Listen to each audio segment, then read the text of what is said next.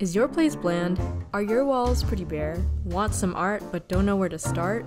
Make your own! Welcome to a Design Your Own Poster tutorial where I teach you how to design and print your own poster using Adobe Illustrator. If you're fairly new to Illustrator, I would highly recommend you check out my How to Use Illustrator tutorial. But if you're a fairly confident beginner or just want some extra practice, welcome to this tutorial! First thing in poster design, figure out the size of your poster. I normally gravitate towards an 18 by 24, similar to this size right here. I think it's a solid size, but there are other standard sizes like 11 by 17. If you really want a big poster, there's a 24 by 36. Or you can make a custom size, but if you want to frame it, might be a little bit harder to find a frame. So here I have my width set to 18 inches, my height set to 24 inches, my color mode is set to CMYK. It's a 4-color process mode, stands for cyan, magenta, yellow, and key or black. And we use this in printing just because it creates the most accurate colors possible. RGB mode is mainly for like digital documents and files. For bleed, I have it set to 0.125 inches or 1/8 of an inch. A lot of the times people will set up a bleed for the document when it's being printed because printers usually print your design on a big piece of paper and then cut it down. And incorporating a bleed, which is just kind of like extra space that extends beyond your background or your design, helps to avoid having like those white edges around your design when they cut it. Cool, so let's get started. I'm pressing create. For this first poster, I wanted to create something that felt a little bit more like hand-drawn, carefree. We're pulling up our toolbar by going to Window, Toolbars. I choose the advanced one just because there are a lot of options there. I'm using my pen tool, which is shortcut P on the keyboard, and I'm literally just gonna start drawing letters. I want it to say, I'm rich, because we'll follow it up with copy like, I'm rich in love, I'm rich in sunlight. The idea is just like a poster that expresses a lot of gratitude. So here I am. I'm literally just making the letter I with the pen tool. And like, obviously it's supposed to look like hand-drawn and imperfect, so don't really worry about how it looks. As long as you can read it and you like the general vibe, great. You can choose how you want your letters to look. Obviously they don't have to look exactly like mine. I'm gonna link some resources for practicing the pen tool down below just because there are some games that you can use that'll help you gain more control, especially if you're doing it on a trackpad like I am. And now we're moving on to the R. Luckily, we only need to draw 6 letters, otherwise this would be a lot more time consuming. You can even use the same I that you did before. And if you don't feel like drawing this with a pen tool, really fair. Literally just try to find a handwritten font. I will display some on the screen right here to help you out, some Adobe fonts for you, and that'll make this a lot easier.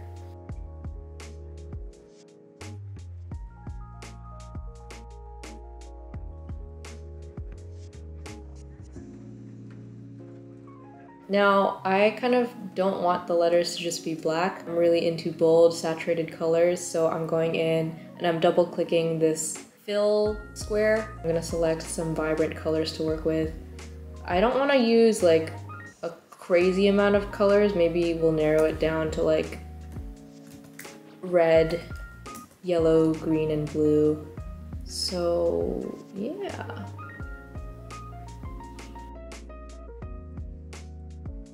With CMYK, your colors are not going to be as saturated as they normally are in RGB mode. Unfortunately, that's just the way it is. And then feel free to just like zhuzh around the letters and make them even more chaotic for the vibe. I want to put a little hole in this R, so I'm gonna just make a little hole with the pen tool. Alright, and then I'm going to Window, Pathfinder, selecting both, and then choosing Divide. And then what happens is you get this little shape, and you can just direct select with this selection tool, shortcut A on the keyboard, press delete, and there you have it. You have an R. You can also kind of fix up the smoothness of the curve by going to the smooth tool right here and then trying to just smooth it out. That's generally the base of this poster. Not too bad. Now we're gonna make a little sun. I like a little sun in the corner.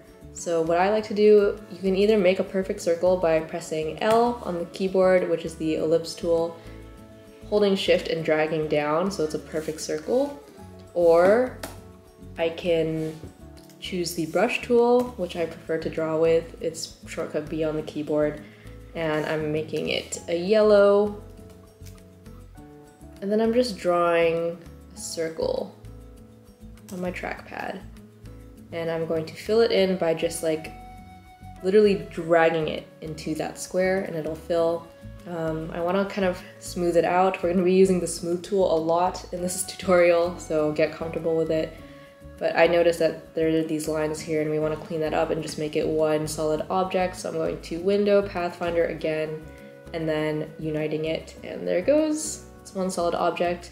Then bringing in the smooth tool and smoothing it out.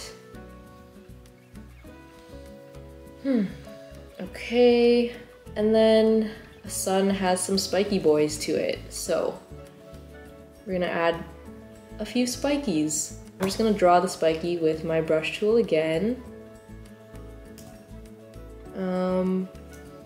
There we have it. Okay, cool. And then we want it to kind of rotate around, but we don't want to like individually like arrange it around each one. So have this selected, press R on your keyboard, kind of generally go towards the middle of the sun, hold down Option, and then click, and rotate should pop up. I want like, I don't know, 7 spiky boys around the sun. So I'm gonna go in and type 360 degrees divided by 7. We got some math involved. And then make sure you have the preview button checked so you can see, and then hit copy. And there it is. If you like the way it looks, go ahead and press Command D and it'll just go around. Yay, easy peasy. I'm gonna group it by selecting everything, going to Object, Group, and then holding Shift and dragging down a little bit. And now for the hardest part of the tutorial, I'm gonna draw a cat stretching, basking in the sunlight.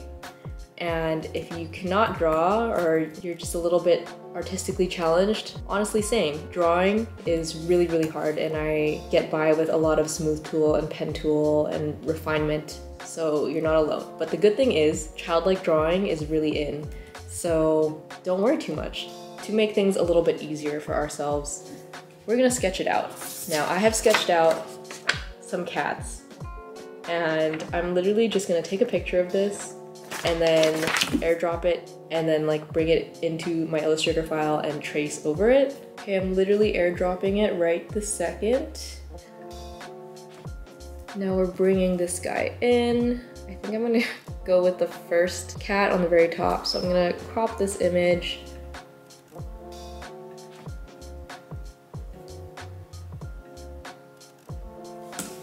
And I'm gonna press Command 2, and that's gonna lock this image in place so that it doesn't move around. I'm gonna use the brush tool. So we're just gonna trace. Does not have to be perfect, obviously. The vibe of this poster and this tutorial is nothing is perfect.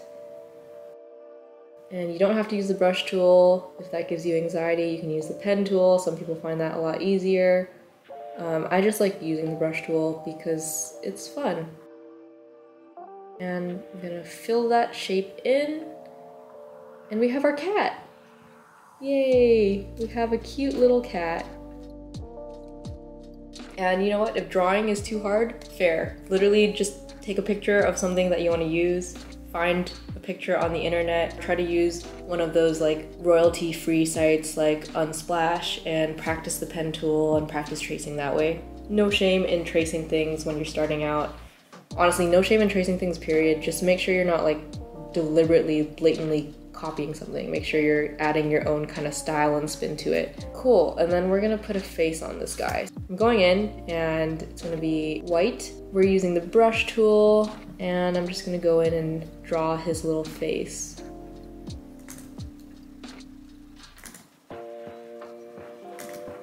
Okay, this is hard.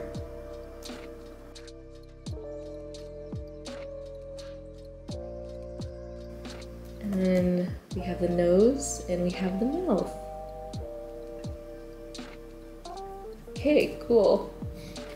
This stroke is a little bit more than I would like. Maybe we'll make it 0.75 instead. Okay, and then maybe we're gonna make this mouth a little bit smaller. And same with the eyes. And yeah, I'm just playing around with the shape of the head a little bit. But yeah, there we go. See, and now we're almost done. We're literally almost done.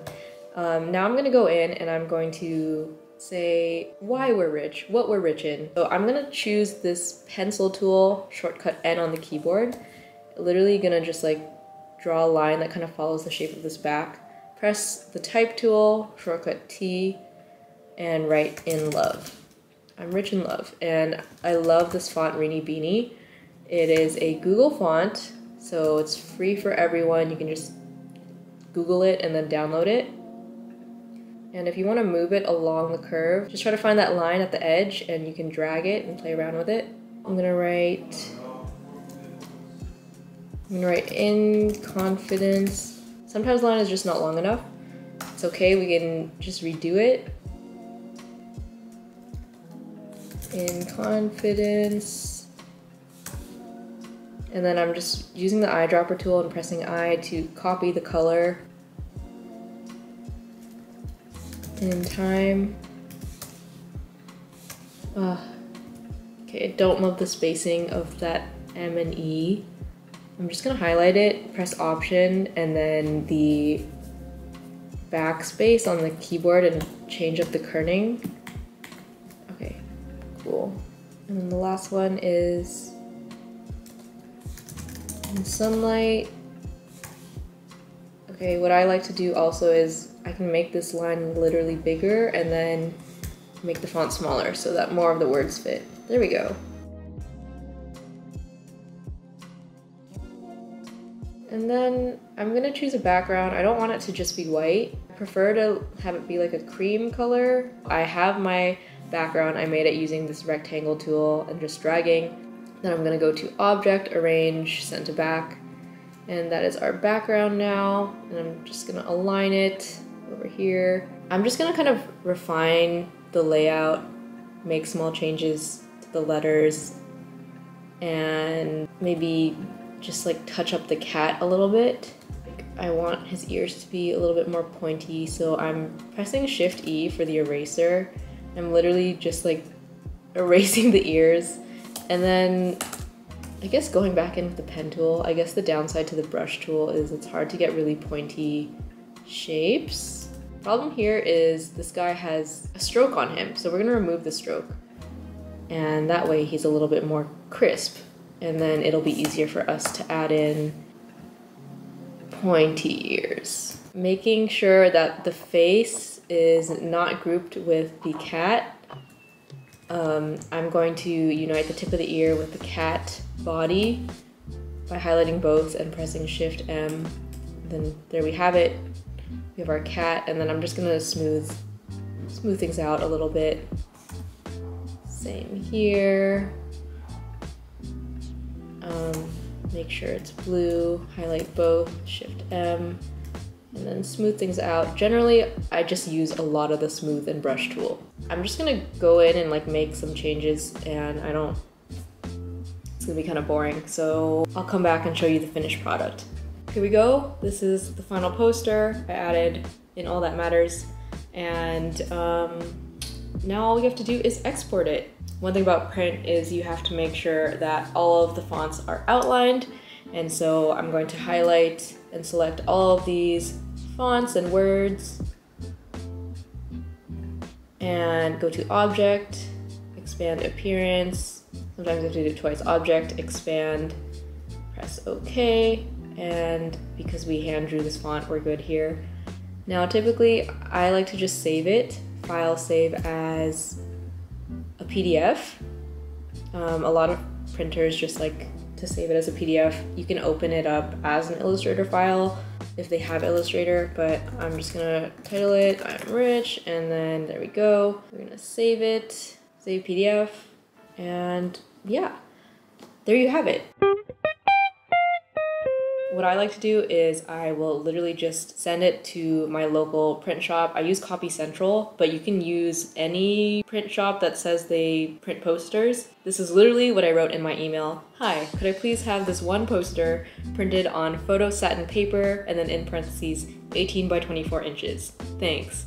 I chose photo satin paper because I've worked with this print shop before, and I usually like to use like photo paper because the illustrations and the designs come out a little bit more glossy and a little bit more saturated. Literally the next day it was ready for pickup. If you're uncertain about the types of paper that your print store uses, you can feel free to ask them, and you can even ask like, if I want to print this as a poster and I want the colors to come out saturated and glossy, what paper would you recommend using? I feel like an 18 by 24 inch poster usually comes out to like 20 bucks. So it's not like a crazy expensive process, but some print stores differ. Like I've had quotes from other stores and it's been like $30, $40. And I think it just depends on the type of paper they use and just like how expensive they are in general. So honestly, FedEx is really solid too. That is generally how I do my posters. I printed this one at Copy Central as well and came out pretty well. Thank you for watching my tutorial. I hope it helps. I hope it encourages you to create your own poster. And